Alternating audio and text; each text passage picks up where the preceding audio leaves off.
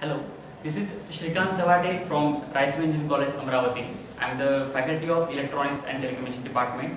So I am here for the TED Talk on robotics.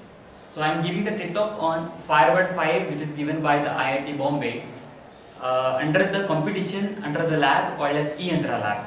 So yantra is nothing but the initiative taken by IIT Bombay and the MHRD in association for making the people of engineering colleges, making the students of engineering colleges aware about the robotics.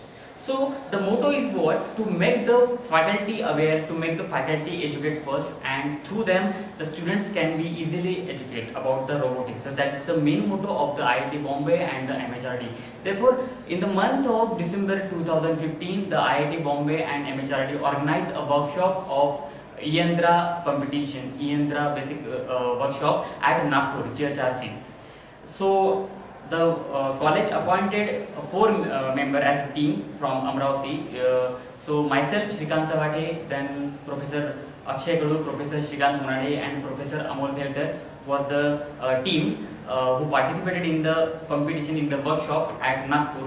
So then we participated for the robotics competition, which is yantra. Under that we have assigned this with several tasks, and after fulfillment, after successful completion of the task, we were awarded with the lab of yantra in our institute at Amravati.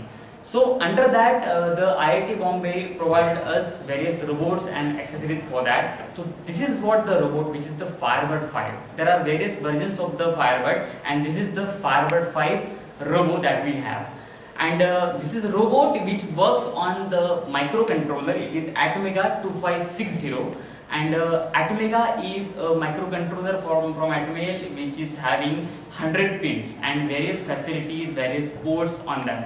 So the robot is fabricated with a very fine design. It is having an acrylic material, fine waves and all that. So this robot can be used for performing various tasks.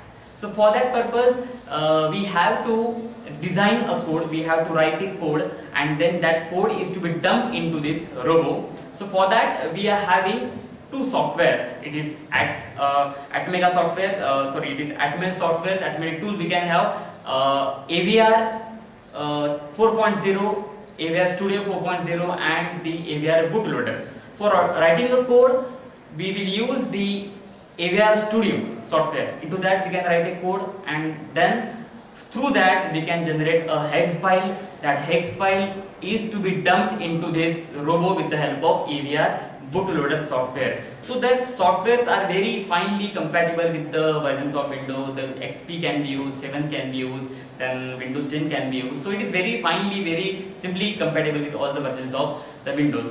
And under that we can have many tasks.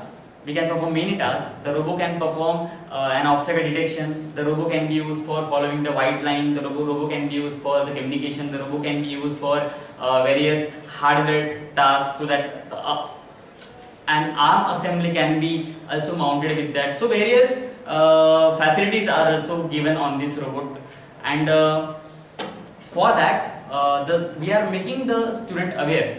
We have got the lab from in the month of September 2016, and the lab was inaugurated by the IIT people, and then we have started working on this, and then we have taken several workshops on with the faculties and for the students also.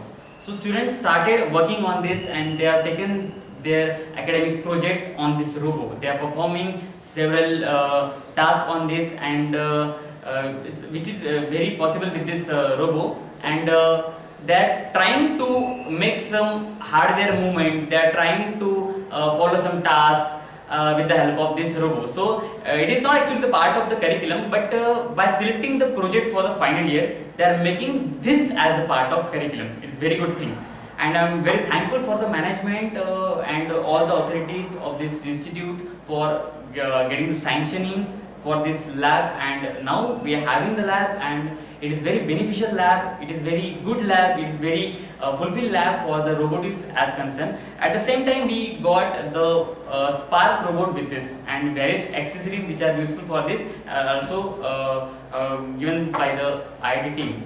The next robotic is a company through which we are getting this particular accessories and all the material.